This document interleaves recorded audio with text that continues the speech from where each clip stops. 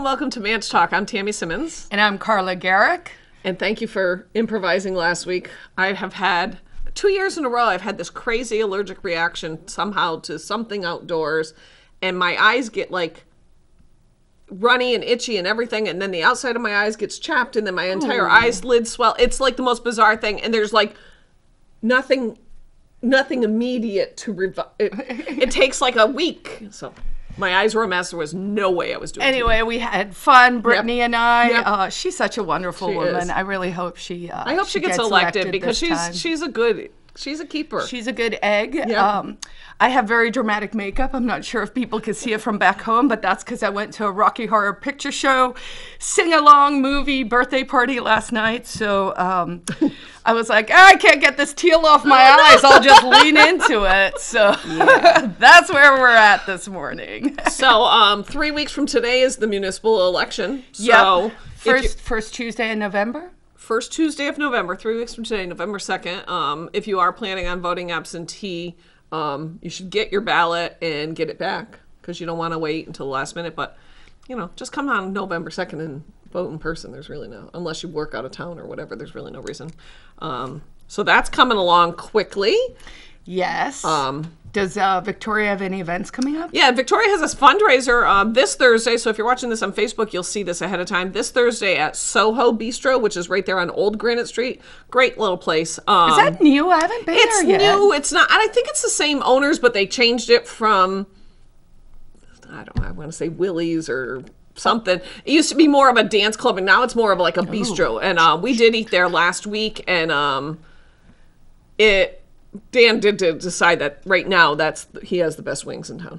Oh, we're having a wing off. Well, we always try the wings places. I have to say Murphy's got a new chef, and I had wings there last time I was there, and they were pretty tasty. Yeah, I had like literally plain wings because I was like, I don't know which sauce has sugar in and stuff. And they were really tasty. So we're doing a taste Dan test. doesn't realize it, but I think we're going to go to Murphy's for dinner tonight. We haven't been in a while, just for no particular reason. And I was like, maybe we'll go. They have tap room Tuesday, and I'll go and we'll have dinner there so I don't have to cook. But it's Thursday night, October 14th. Soho Bistro tickets are $50. Includes food. So you get to check out Soho at the same time that you can support Victoria Sullivan for mayor. You can get information on that on Eventbrite, probably the easiest place, or on Facebook. Cool. Or you can just show up and give us $50. Yeah. Just show up at Soho Thursday night. So. Yes. What is up? Okay, first, what is up with Nicole Klein Knight? Is she like just nuts? I've been getting, there are people who, no matter what happens in their life, they seem to have this political narrative that they must follow. And I try not to get sucked into that same type of thing in my own life.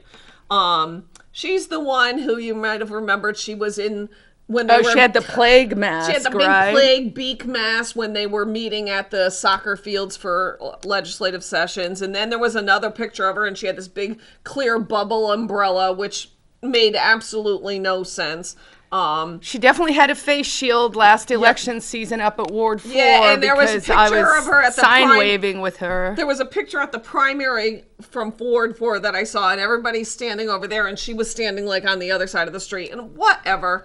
But do know that Nicole Klein Knight also has been during the primary was outdoor knocking maskless. Okay.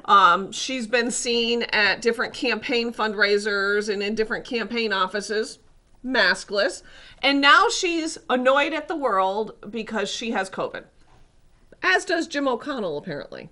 Okay. So I don't really understand why there's so many people who are so pro-vaccine and so much willing to want me to change my lifestyle. They are doing whatever they're doing, that they're still getting COVID. But Nicole took to the Facebook and the tweets and all that stuff to say, actually I'm going to read it because I don't want to put words in her mouth. She says, in a posting on Twitter Friday morning, so this was last Friday, she said she was infected and in turn has infected her family and blames House Speaker Sherm Packard for allowing sick members to participate without masks. Her Twitter post reads, I'm positive for COVID, mostly due to the fact that New Hampshire speaker allowed sick members to participate unmasked and come into contact, and furthermore did not notify me. I since infected my entire family. If there's any legal action I can take out. Okay, so I was like, what? Everybody's allowed to go. Something didn't sound right. So then I started. So are we going to just, I'm just going to jump in there for 2 seconds. Fine. So are we going to start suing people who give us colds and flu and COVID and whatever? Or cause my psoriasis to flare up. Or, this is a pretty slippery slope. And folks will remember that when we said a year and a half ago, this is going to open a can of worms. That's going to be a slippery slope. I think our words have bared out. So I started Googling because I wanted to know, because I was like, well, so what actually happened? Because that doesn't sound like something the Sherm Packard would be like, it's okay, you got COVID, you should come to the State House anyways. And I'm like, that sounded crazy. So I did find another article from New Hampshire Journal. Okay. And it includes a timeline from Representative Kevin Verbal, because Kevin Verbal did post on Facebook that he had COVID, and thank you everybody for your support and blah, blah, blah. So now he is on the Criminal Justice Committee. Okay. Nicole Klein-Knight is on the Criminal Justice Committee. I made a leap and figured, aha. Okay. So I'm going to read this because, now keep in mind, Nicole Klein-Knight believes that as a legislator, she was required to participate in a committee meeting at the State House where unmasked positive COVID people were. Okay. Kevin Verbal says, I was tested for COVID-19 on the morning of Friday, September 24th. Is this the same Friday? Nope. Okay. Nope. Different Friday. I received my test results the next day and was found to be COVID negative. So on the 24th of September, Kevin Verbal's COVID negative. Based on those results, I continued to conduct myself no differently than I have for the past 18 months. Because he didn't have COVID. I attended the Rockingham County delegation meeting on the evening of Monday, September 27th. On Tuesday, September 28th, I attended a subcommittee hearing on a bill I filed last year that had been retained by the House. I was in that meeting room for approximately 1 hour. I sat in the audience seating, well away from all other participants for the entire meeting, except to quickly say goodbye at the end of the meeting. Okay. I did not linger near others at any time during this meeting. It is interesting that the representative from Manchester, Nicole Klein-Knight, has been making unsubstantiated claims against myself and others relative to spreading COVID, was not a member of this particular subcommittee in question. Interesting. She spent a solid 5 or 10 minutes arguing with the chair of the subcommittee at the start of the meeting relative to whether she was a member of the subcommittee or not. Once it was confirmed that she was not a member of the subcommittee, she chose to remain at the meeting, which is her right, as any other person for that matter. Okay. The bill in question would have closed a loophole in the existing law that was intended to prevent registered sex offenders from hiring, supervising, and or working with minor children.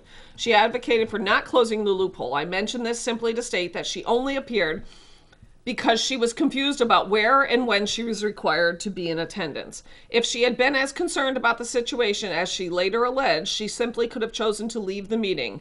There was no requirement for her to be there.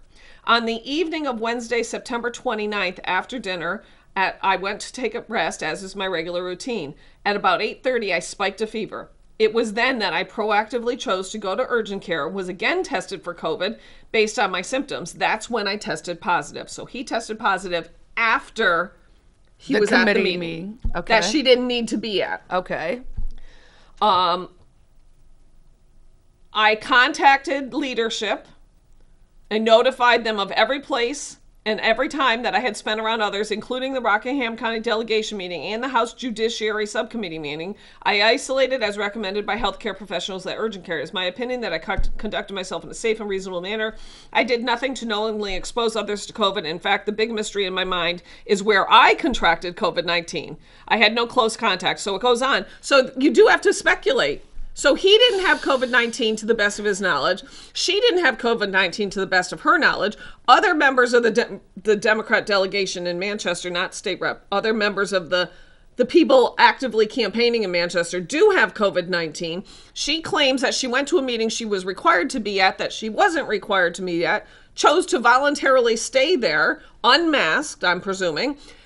Then she claims she was tested, spent all of her $200 that she's paid in salary for being a state rep to be tested. She tested negative. Okay. Went to Massachusetts to visit an aunt that's had numerous organ transplants. Okay.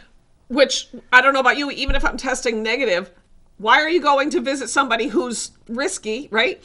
Well, that risky. Numerous organ transplants. Well, that's the claim she says. Okay, wow. And then, come to find out, at some point, did test positive. Now, keep in mind, I presume she's vaccinated. So, was she positive early on and had low symptoms? But this is the problem. They're quick to point and say, you gave me COVID because you have COVID. And it's like, well, wait a minute. Maybe, you gave me COVID because you have COVID. Maybe Nicole Klein-Knight gave Kevin Verville COVID. I mean, so the bottom line for me is this kind of crap is insane. Absurd. It is absurd. Why are we spending time talking about people who have...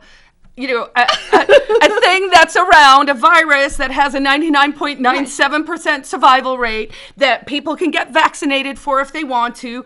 And, so it's insanity at this stage. We went from, you need to get vaccinated because this will stop the spread of COVID.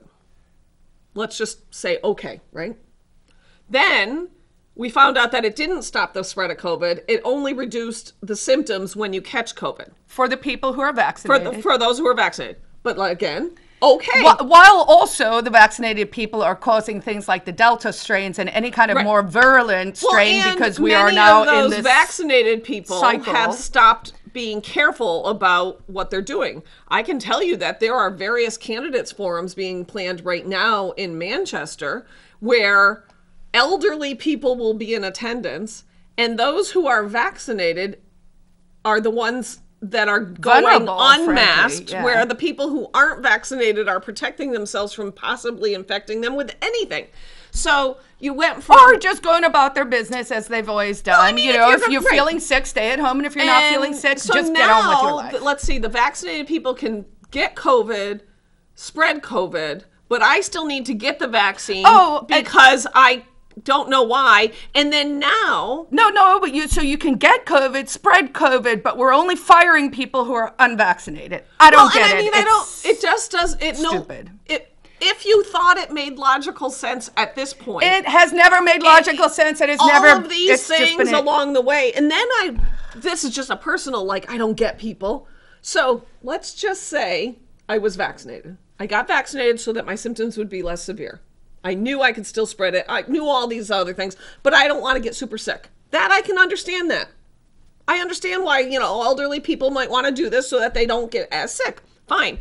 Then somehow I still get COVID. Now, I'm assuming that if this vaccine works for even that, my symptoms weren't terrible. Right. And I recovered.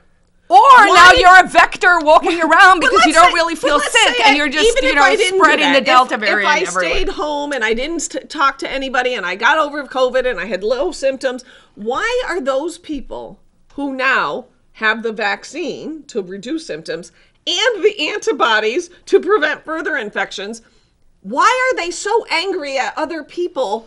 They have the holy grail of COVID. They've got all the things. Tammy, none of it makes sense. I will tell you the following. So the original COVID warning that they slap all over the propaganda from big tech on Facebook and that kind of stuff. The warning came, and originally it said the vaccine is safe and effective for all. Right. Okay. That current statement is now it is safe for most.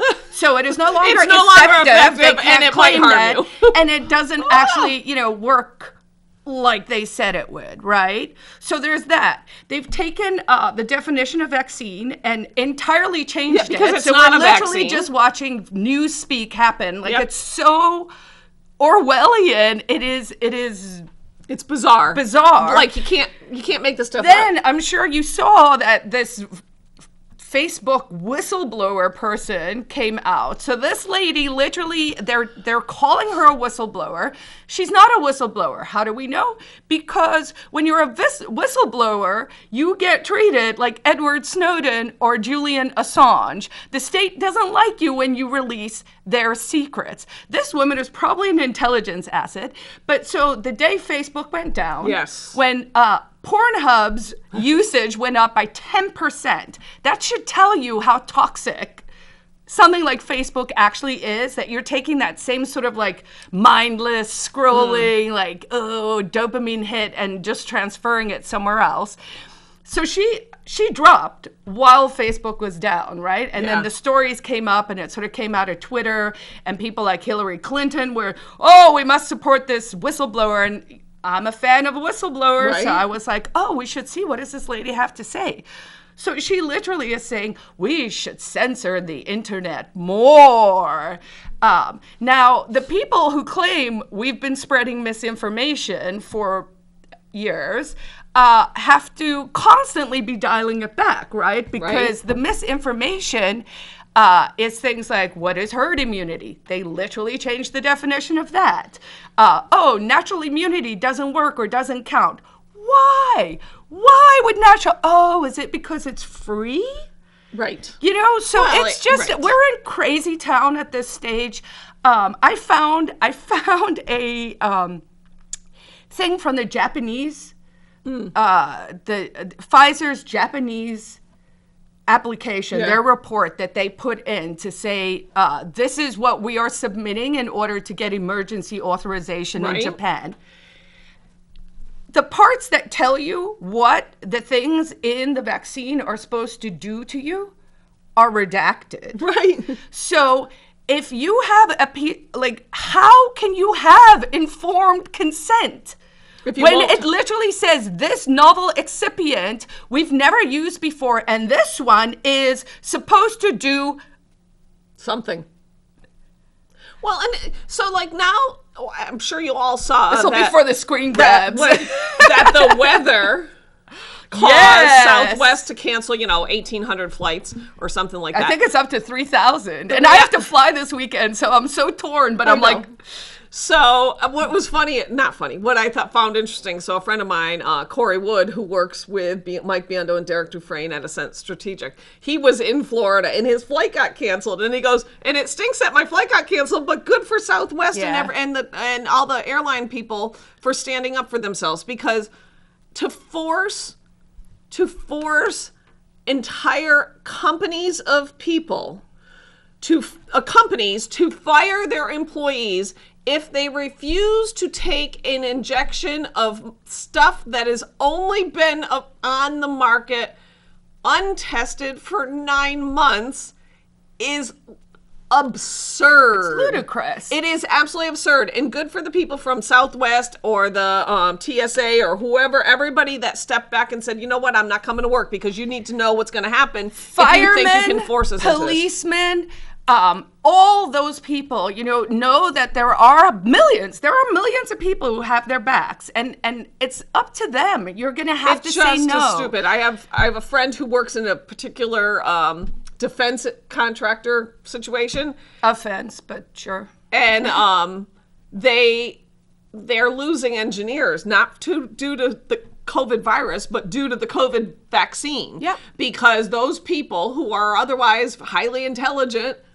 are like, no way am I taking this. I'll quit my freaking highly paid defense contractor job before I do it. And I'm like, so I don't think people realize how this is going to play out. Well, and I think it's important. I actually posted this morning and tweeted it out as well, is basically what's going on is there are various people have written about this. Ron Paul wrote a book. Naomi Wolf wrote a book. I'd say his is from the right, hers is from the left. But basically, both of them were like, what are the steps to fascism? Yeah. And one of the things you have to do at some stage, you have to purge the people who will not comply. So you want to get rid of the people who will not just follow orders. Because at some stage when, assuming we are on this track towards fascism, and I think it's really hard to argue we're not at this stage. I mean, it's very likely that we're going to have some real economic hardships that are coming out. Yep. CNN yesterday posted the following term in explaining why we need to get used to shortages and nothing on the shelves. In the before times. The before times. In the before times. Everyone back home, go reread 1984, please. When we talk about Orwellian and Newspeak and the panopticon and like this stuff, it is happening before your eyes.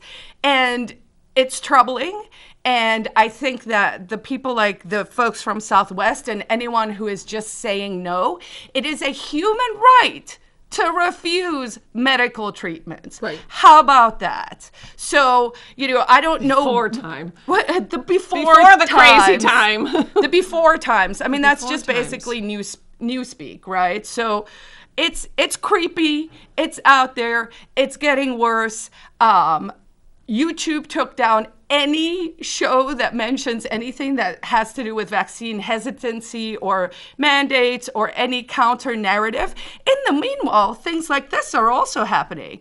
The CDC just magically took off the words at the top of their page where they talk about whether vaccines cause autism. It was always like a giant thing on their thing. Saying no. Now in the last 2 weeks, that just disappeared. So it's like, in various Scandinavian countries and a large swath of Europe, they have actually stopped using both Moderna and AstraZeneca for teens and youths because the harm of the vaccine outweighs the risk very low risk of actually getting COVID.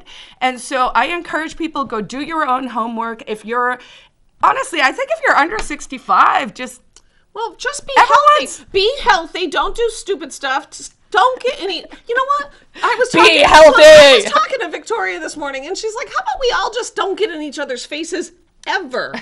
I didn't want somebody getting up in my space in the before times. I don't need there's personal space guidelines in life in general, and you know what? Be careful. Don't do stupid things. If you're sick. Whether you have a stomach virus, whether you think you have COVID, whether you've got the chicken pox, whatever you think you might have, if you don't feel well, you should have been staying home or away from people all along. So tomorrow at the police training and what's it called? Something standards. Standards and training in Concord is where the next executive council meeting will be held. You will recall for the folks back home that we had one a couple of weeks ago, and that was at St. Anslim's in Goffstown. It has now been moved to the police training standards and training. Unfortunately, I won't be able to go, but I want to tell people, especially on Facebook or back home, that you should feel comfortable raising your voice. I was really moved by Christine, I guess, op-ed in today's newspaper. She said, still live free or die. And she talks a little bit about this whole notion of the name calling, right? So one of the things you'll see is people don't address the issues you bring up. Like no one has come back to me and said, "Oh, I they don't just know." Yelled something at you. Yeah, they don't understand. that they don't want to have a dialogue. Like no one wants to go, "Oh, maybe you have a justified thing. How can you have informed consent if they're redacting what the thing's supposed to do to you?" Right? All they'll do is they'll call you conspiracy theorist, you're a racist, you're a Trump extremist, supporter, or all of that. all these crazy things whatever. So this lady says some media and legislators diminish, label, and marginalize this new face of protest. So she was talking about the fact that this is just teachers and lawyers and doctors and firemen and engineers and nurses and pharmacists and everyone who's coming together, right? They know we would be too strong together, so they do everything in their power to silence and divide us. Mm-hmm. But these protesters are our teachers, doctors, pastors, employers, co-workers, family, and friends. It is time for us to rally in unison to fight against anything that threatens the sovereignty of our state and bodies. We need to exercise our First Amendment rights while it is still allowed. In the context, I can finally agree with the slogan, "We are all in this together." The next time you read an article or hear our governor or others refer to those protesting as fringe, extreme, conspiracy theorists, or any other condescending label, consider this quote by Margaret Thatcher. I always cheer up immensely. Oh, I'm going to do it in a British accent. I always cheer up immensely if an attack is particularly wounding, because I think, well, if they attack one personally, it means they must not have a single political argument left. True. Very, very true. Yeah, I agree. I know we're going to run out of time. I do want to do some shameless plugs. The housing thing, there's something going on today. Go check Josiah Bartlett Center. Yeah. I think they have another event tomorrow night. This is to do with regulations. The more zoning you have, the less affordable housing you have. Fix the zoning. Yep. On October 31st, there is the 7th Annual Manchester Brewfest from 2 to 5 in the afternoon at Arms Park. 100 local and regional craft beers and local foods. It's a 21 and older event. You do have to buy tickets. It's rain or shine. And the funds go to charity. I forget exactly what the benefit is, but I thought it was kind of something nice. I try to remember that I like to plug things that are happening in town before they happen. Halloween trick-or-treating's happening on Halloween. I know that's a crazy concept. In the evening, also a crazy concept. And that's just in another couple weeks. You know, just start buying your candy now and get your decorations out there. Anyways, that's it. Check out my book, The Ecstatic Pessimist, available on Amazon and on my website, carlagarrett.com. If you have any questions about anything we read on the show, both of the articles that Carla was referring to are in today, Tuesday, October 12th, Union Leader, right on the opinion page. Well worth a read. If you have any questions about shows that we've had, if you have any questions about the upcoming election in 3 weeks, any of that stuff, feel free to email us at manchtalk@gmail.com and we'll get back to you. That's all we really got. Enjoy the outdoors. We have a beautiful weather week We ahead live in of a us. candy land. It's the best time of the absolutely year. beautiful. We are like just now we went to out in Auburn, did one of the massive Basic ones, and the colors are really prime, and I'm sure this weekend will be gorgeous as well. So get out there, take a walk. I drove up to Maine on Saturday, and it was Perfect. That means it'll be perfect here next week. Anyways, that's all we got. Bye, See you guys. next week. Bye.